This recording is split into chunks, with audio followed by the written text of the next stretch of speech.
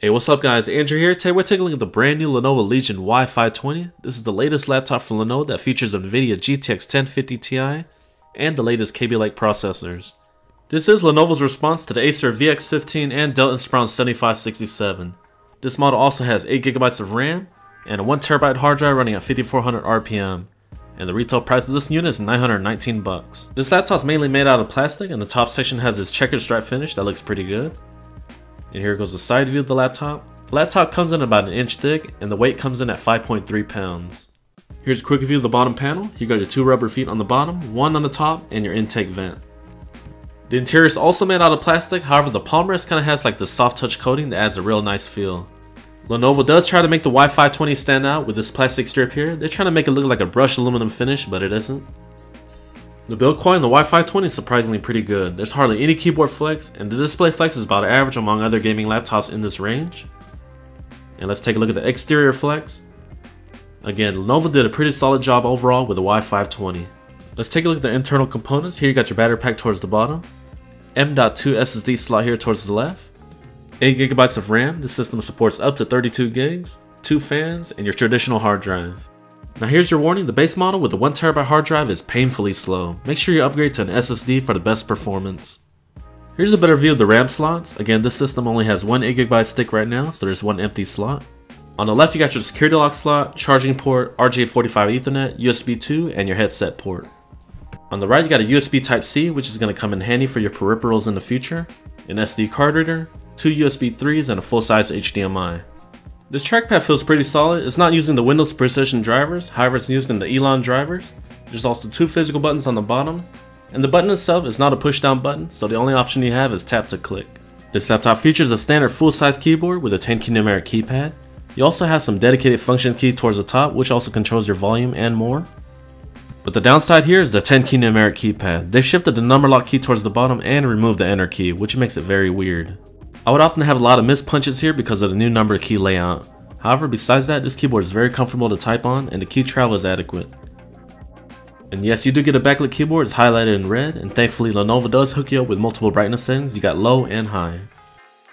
This laptop is rocking a 15-inch Full HD IPS panel that has some decent color accuracy compared to the Dell Inspiron 7567. The sRGB coverage came in at 67%, and the Adobe RGB came in at 50%. The brightness levels were about average, coming in at 205 nits. This is about average among most budget gaming laptops in this price range. This is an IPS panel, so you're going to get pretty good viewing angles overall. Let me show you a sample here from the side, and let me tilt it back.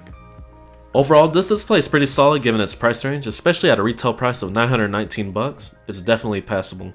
The nice thing about this laptop is the NVIDIA GTX 1050ti with 4GB of GDDR5. With this GPU, you can expect to play many of today's high-end games on high settings at 1920 by 1080p. Here's a quick sample of Overwatch running again at 1920 by 1080p on epic settings. So far I'm getting an average around 55 to 65 frames per second, which is pretty solid. Next up is Battlefield 1 at 1080p on ultra settings. You can expect an average around 50 to 60 frames per second.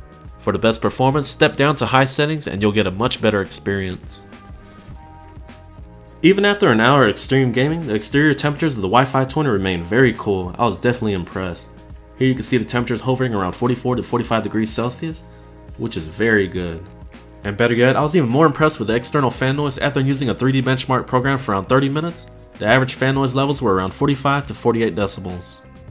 Next up, you also have the Lenovo NerveSense control panel. Here you have access to the extreme cooling, network priority, and sound management. The Legion Y520 does feature a small battery pack. It comes in at 3 cells and 45 watt hours. You can expect an average around 3 to 3.5 hours, and that's with medium screen brightness. Now if you plan on gaming on the battery pack, expect about an hour. Hey, what's up guys, Andrew here, testing out the webcam on the Lenovo Legion Y520. Let me know what you guys think in the comments down below. The two top facing speakers powered by Harman Audio do a decent job of powering this laptop. However, the low ends are very lacking, especially with that missing subwoofer. But for under $1,000 you get a very capable gaming laptop, and some corners have to be cut, so this will do. Alright, so let's get to the conclusion of the new Lenovo Y520. This laptop is my favorite thus far in terms of budget gaming laptops under $1,000.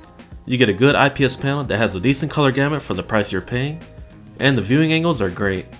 The design looks good, and the GTX 1050ti helps you play almost all of your latest hits on high settings at 1080p. You also have very easy access to upgrade your components. The only minor cons I have is the absence of Windows Precision drivers, the new 10-key number layout, and the lack of a subwoofer. At the end of the day, I highly recommend this laptop at its $919 price point. And better yet, Lenovo is currently running a sale for $849. That's a great bang for your buck right there. I'll keep you guys updated on pricing. Alright, I hope you guys enjoyed the review. If you guys enjoyed it, please be sure to smack on that like button and don't forget to sub. Thank you guys for watching, and I'll catch you guys next time.